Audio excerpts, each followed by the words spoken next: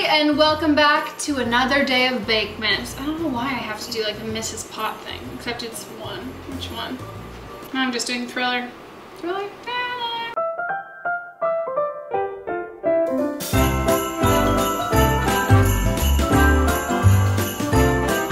Today, I am making some of my world's famous cookies. And this video is a twofer. I said that in another video and I was like, it's weird, Megan, you don't have to say that. In this video, I'm going to be showing you a base cookie dough, and then I'm gonna be making two different kinds of cookies with that cookie dough. Did you like that? I did like the two Roads Diversion Yellowwood thing with my hands. Poetry jokes. I'm very into baking cookies as Christmas and holiday gifts for people. Pretty much exclusively what I do for like the real grown-ups in my life. Not that like my friends and I aren't real grown-ups, but like the real ones where I'm like, I don't know what to get you. You have like a house of kids. So I bake cookies. I'm uploading this so you guys have enough time. If you want to bake these and bring them to people, you can. Get started. I'm gonna be doing this in my stand mixer because this makes a lot of dough. That's because I've doubled this recipe to then make into two different kinds of dough, because more is more. In here I have my butter. I'm gonna slowly mix this just so it gets like a little lighter and fluffier before we add in our sugars and really cream it together. Okay, so now I've added in white sugar and the brown sugar, and I'm just going to cream this together until it gets really light and fluffy.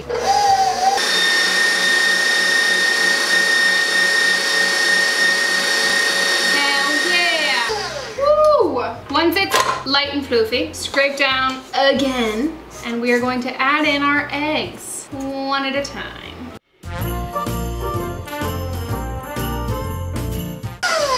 Scraping down the sides. That's 90% of what all these fucking videos are. I mean, just scraping down the sides of the bowl. Popcorn. Next goes in vanilla. Guess what we're gonna do? Scrape down the goddamn sides. Say it with me, everybody. Scrape down the sides. My Italian accent for cookies. Okay. Now in here I have my flour and my leavener and my salt. Woo! I'm gonna add in the dry ingredients to the mixer, 1 to 2 scoops at a time. You don't wanna overmix it, one at a time. Maybe 2, because that's gonna take a fucking long time. And we're gonna mix it on low. Nice. And say it again. Scrape down the sides. One more time. Scrape down sides. It's scraping down the sides. It's my turntable. I almost said I'm a disc jockey. Isn't that with horses? No, that's literally a DJ. Another 2 scoops. This is riveting shit, people. Also, the other half of your videos is you just like talking shit about your own bacon. I had read somewhere something about like self-deprecating sense of humor. It was someone saying that that was like a deal breaker for them, that they really hate that. Oh god. And I was like, okay. I wouldn't be able to exist without that. They're like, it's a sign of insecurity. I'm like, I know. Yeah.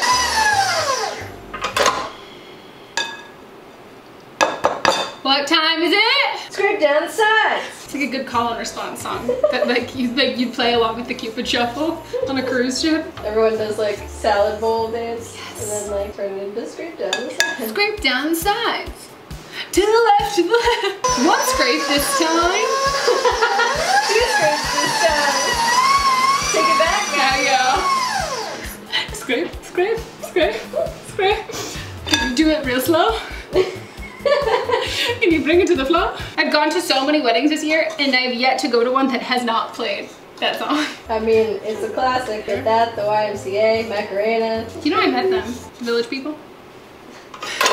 I love that that's, did you go to a concert? What? They performed at our county theater.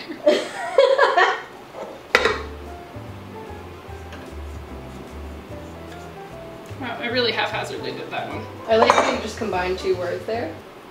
Haphazard. Haphazardly is the word. That's the word. Haphazardly. Like, not fully haphazard. It was only halfway there. Yeah, I thought that's what that word meant. I always thought it was haphazard and it was like I haphazardly did something.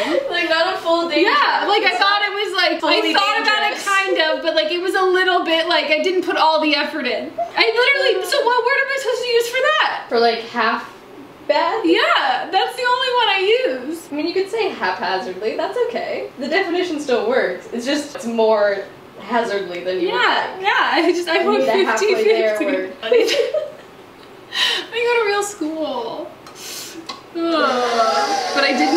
people.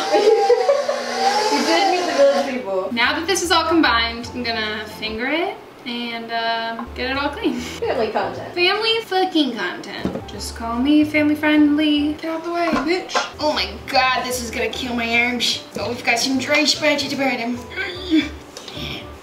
I'm going to estimate and cut the dough in half-ish. They're like the same-ish. We're gonna put this one aside. Focus on the first dough. This one is kind of like a kitchen sink cookie. I do these a lot around the holidays because I bake in general around the holidays a lot, so I'm left with a lot of partially used ingredients. So this is kind of where I go ham with that. So you could really put anything in this. You could put like nuts, some people put like coffee grounds, all that stuff. What I'm gonna do is chocolate chips, peanut butter chips, pretzels, and potato chips, which might sound crazy, but if you've never had like a salty sweet combo, it's very, very, very good. Let's do like half of this, half of this.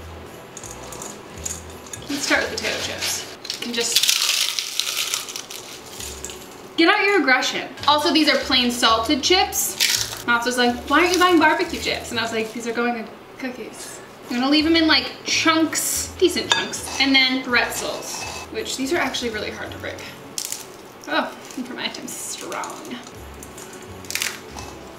Oh, I'm gonna add more chips just because I want to. I like to really fill these cookies to the brim, and then make sure you save some of the toppings so once you scoop the cookies out, you can press them into the top. That's how, you know, food bloggers and everyone get really like perfectly pretty cookies. It's because they, you know, cheat.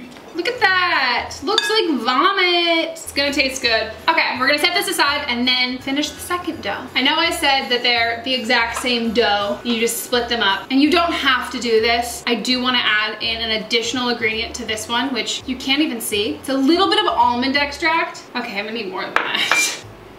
It's also what I put in my sugar cookies. I just think it pairs really well with the cranberries and the white chocolate, but it's totally optional, which is why I said that they were the same recipe, because they're pretty much the fucking same. This just needs to go for like literally 5 seconds.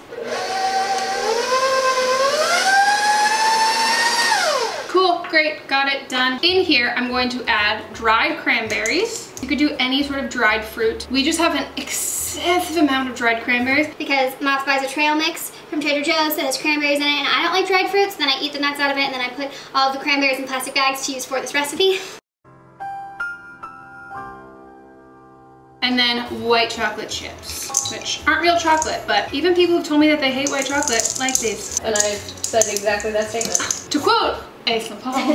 Okay, time to scoop it all out. I'm gonna be using a large cookie scoop. You could use a small cookie scoop. You could use spoons. You could, so we're gonna scoop and put it onto a silicone lined baking sheet. Also do parchment paper. Oh yeah, look at that. We can add in some chocolate chips. Stick your pretzel right up there. Potato chip in there. Great, lovely. Honestly, you could freeze these if you wanted to bake them from being cold. I'm probably just gonna pop them into the fridge for like 10-ish minutes because I don't really mind if these spread as much. You don't want them to be like warm. Otherwise they'll just totally cool out. Why do I keep saying everything twice? Warm, totally. Let's put these in the fridge and then we will scoop out the other one. So, you know, I don't know why I'm explaining. It's the same fucking thing. Cute. And then these will go into the fridge for like 5 to 10-ish minutes until they've kind of come together.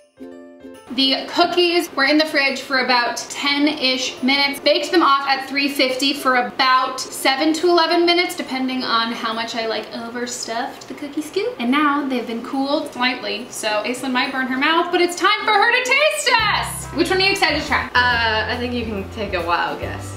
Ooh! Look at that what is Babish call it? Crosshatch? Cross stitch?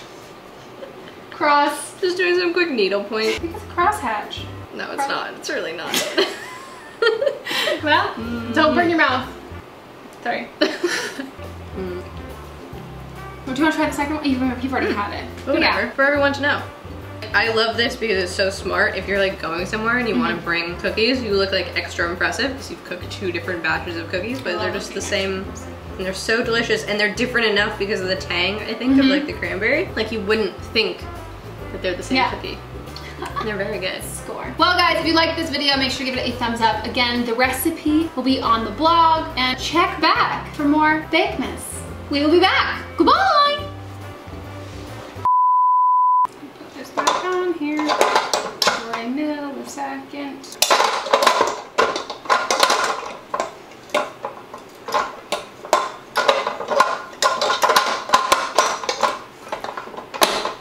I am making a goddamn mess.